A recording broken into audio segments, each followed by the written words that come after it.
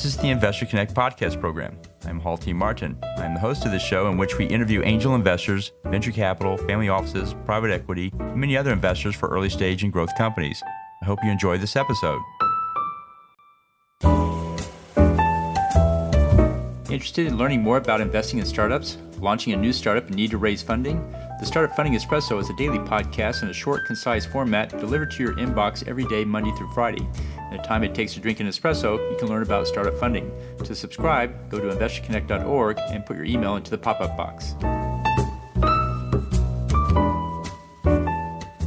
Hello, this is Investor Perspectives. I'm the host of Investor Connect, Hall T. Martin, where we connect startups and investors for funding. Today we have joining us Greg Foster, founder and CEO at Vizen Analytics.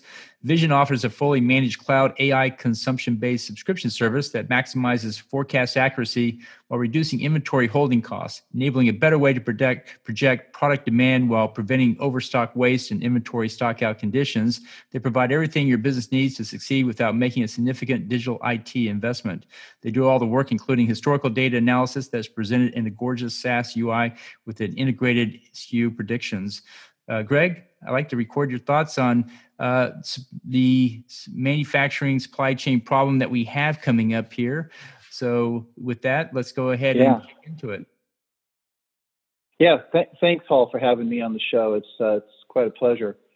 So I think I'd just like to maybe jump in and just say that, even before, we had our Black Swan event with COVID, I think that we really serve the entire supply chain. We've chosen to focus in on primarily wholesale distributors, but we're right next door to manufacturers and retailers. And it's really the same challenge. Before COVID-19 hit, they were still struggling with a lot of changes in product SKUs, CPG demand. I mean, you've seen it in the meatless industry and you've seen it in organic products. And trying to be able to predict what a consumer is going to buy 3, 6, 12 months down the road, it's a big deal, right? And then COVID struck. And, the reason why we picked wholesale distribution is primarily because it's a soft spot for me. So I've been in the industry, 20 plus years working for different consulting and IT companies. And I've always come back to very large food manufacturing companies. Nestle would be one of them, and supporting their distributors. And I've also supported a lot of other large manufacturers and their distributors. So I've been closely aligned to the supply chain industry and the companies and what they're trying to accomplish. And it's all about, can we guess what our consumer is going to buy? How much do we need to make? And how best to manage the efficiency inside that supply chain? And so here at Vizen Analytics, we know that these customers are looking at ways to increase efficiency. I call it prescriptive foresight. How could we, read each other's minds and know what someone's going to buy at a store in 3, 6 months or a year? And then with COVID happening, it really shifted the whole curve. And I don't think it's coming back really anytime soon, if that makes sense. Absolutely. So let's talk about the growth in the manufacturing supply chain segment. We're coming out of COVID.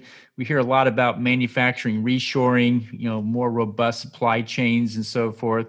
What do you think is going to happen in this space in the next 12, 24 months? Yeah, no, I think that's a really great question. I think we all really want to understand that answer.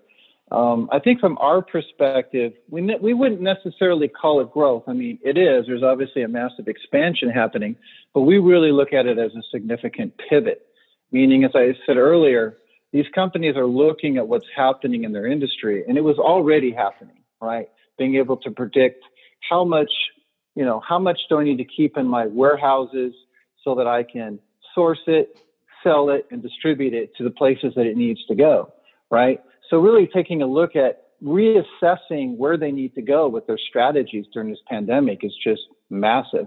Being able to figure out what products they need to produce for what demand. And I think what we're going to see in this pivot is that more warehouses will be positioned closer to the consumer.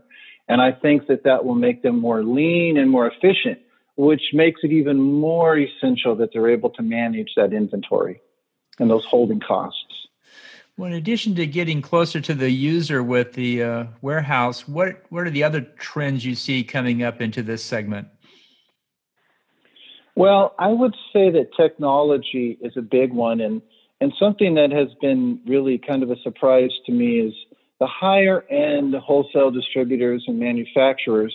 They don't have as robust of a data science team as you might think. They're still relying on something called deterministic software. That's basically a fixed program you upload, and then you've got your ERP data, and you're running in these very fixed algorithms that make predictions.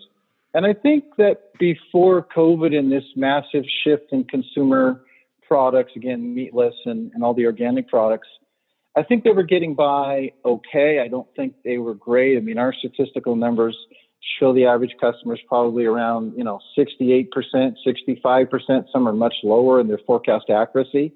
So that means in order for them to be able to really hit that 99.9% fill rate that they're trying to make sure that they're never understocked, their accuracy levels are off, so they're constantly having to overstock. So what they really need is new technology. They need to begin to embrace artificial intelligence as a way to find these patterns and look into the future and make better decisions and reduce some of these challenges. So what role does I think that's what it is.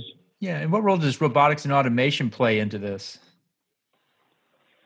Well, and this is really the big thing, Paul, is that these companies don't have a huge budget for that. I mean, I have been in industry, developing solutions in IoT, not necessarily robotics, but mobility solutions for fleet tracking and getting from the manufacturers to the distributors so they can track and create better efficiency. But they've only got, if you're looking at a wholesale distributor or retailer, 2 to 3% net profits. And they just don't have a lot of time and money to put into IoT and robotics. And frankly, candidly, the ROI on that has not really been proven. I mean, if you're looking at like a Hyundai, robotics makes tremendous sense. But if you're looking at a mid-market wholesale distributor, how do they fit that into their budget with the other 30 things that they're trying to fit in, right? So it's a challenge. Right. And so what's going to make for a successful company in this segment? What do they have to do to win the business? Well, as I indicated, I think they've got to focus on adopting technology. And I'll tell you what the biggest speed bump is. A lot of these wholesale distributors and even some retailers, like if you look at Slater Brothers and companies like that, they've been doing the same thing pretty well for a really long period of time. These are sometimes family-owned companies. They've got very fixed territories, and they've gotten very dependent on what I'll call gut instinct, working with what I know. And I want to make it clear, we don't look at technology in any way replacing humans. Our system does not place orders. Our system makes advisory to help them make better informed decisions, taking external data sources and their data and really giving them better insight so they can make better predictions. And so I think for them to be successful, they're going to need to open up their minds to a new way of doing it without necessarily replacing people or changing any of their internal processes, just really investing to get better insight and better information. So what's your participation in this segment so far? Yeah, no, that's a really great question. So we're obviously an early stage startup. We have had so many focus group conversations in this space. And of course, with my background, conversations over what is it going to take to be successful in this business. We've got a number of letter of intents from very large companies that and this is really kind of going back to the first part, they only got so much money to do so many IT projects. And so we're kind of, take a number, let's wait in line and be able to, get the insight that we're looking to get.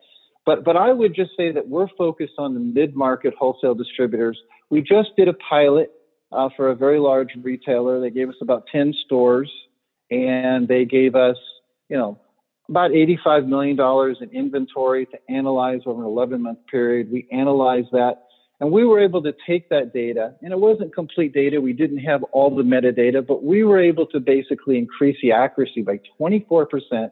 We reduced errors for this sample by 40%, and we saved them over $1 million in inventory they don't need to purchase because we were able to shorten the curve, the cycle. And so we're out there. We've got a number of strategic partners in the industry that are making introductions for us. As I indicated, we've got 3 or 4 letter of intents that are in process right now. And we're building to be able to get even more proof of concepts up this year so we can really demonstrate the value. And I'm really confident that once we show this value, that they're going to really see it. And the industry is really tight. It's very proprietary. They're in territories. They don't really compete with each other so much like you would see in other industries. We're going to make a lot of friends. And we're going to really focus on the relationships and the people in this industry. And then they're going to tell two friends, and we're going to have a very sharp growth curve. And I'll tell you why I think that. Because in all of the analysis, we have not found a lot of companies, and we've been validated by several investors and accelerators that are in this space. They don't see a lot of other companies like us who are bringing, the kind of solution and the on-ramp to be able to get access to this business. So I think that they need to have an easy way to get access to this solution. And I just want to pause and say that what we provide is a digital on-ramp. So they've got that 2 to 3% bucket that they need to focus in on. We give them a chance to try our service with no upfront cost, and we don't start billing until we prove the use case. And that's the way in. And that's why we've been able to get some of the traction, the interest. And I've had CIOs say, we're a people-oriented business. Technology is not our thing. But if you can give us an easy way to use this, it's kind of a no-brainer. And that's what I got from my customers. So that's where we're at, and that's why we're super excited to support this segment.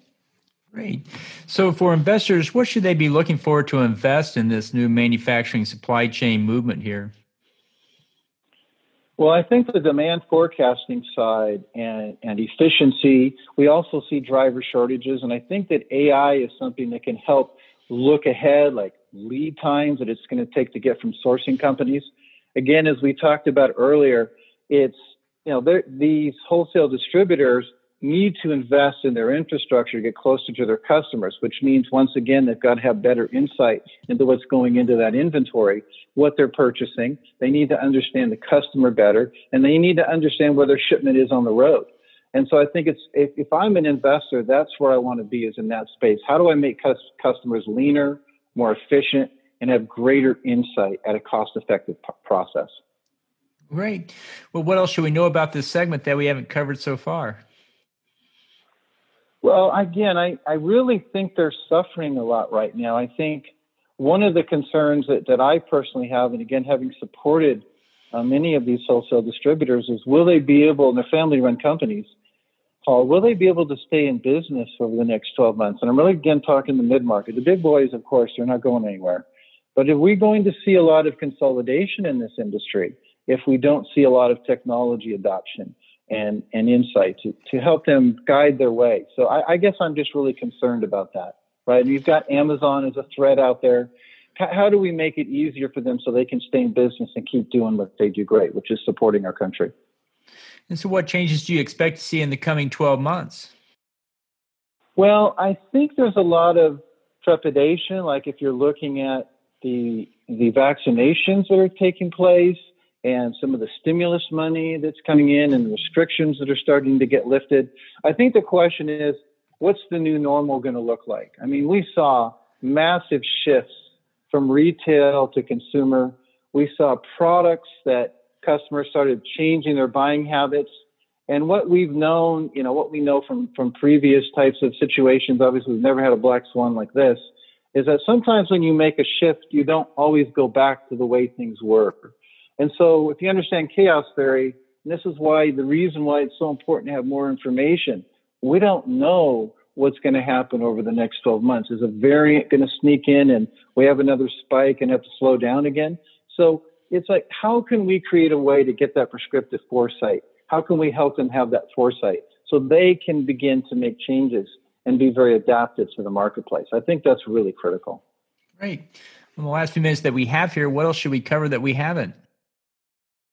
I think it's been a pretty thorough conversation. I really can't necessarily think of anything else we've missed. Anything you think you'd like to ask me? Well, we hear a lot about supply chain visibility being a big issue that came up in the COVID pandemic, not knowing where it was, when it was coming, and so forth.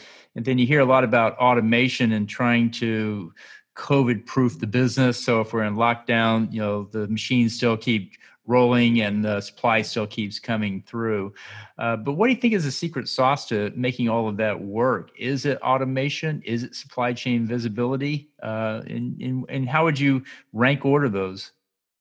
Yeah, I really think it is. I think it comes down to operational efficiency and visibility. And I think, again, this is where the challenge is in the supply chain, there's not been a lot of innovation. People have talked, as you mentioned, robotics and IoT. But again, unless you're a really big manufacturer, I'm not sure that that's a really great play. Now we've got driver shortages. Now we need to really know where our fleet is. Again, coming back to the whole lead times of being able to pick up from the sourcing company. So there must be a way that we can automate this. So yes, it's absolutely automation and visibility. But again, not at the expense of the worker, not at the expense of the people. It's how can we give them an easy to use system that they can start to be able to track all of these different systems without having to spend a tremendous amount of money, right, in their IT infrastructure. Sounds good. Well, appreciate you taking time to join us today, and hope to have you back for a follow-up soon. Well, thank you so much for having me. I really enjoyed it.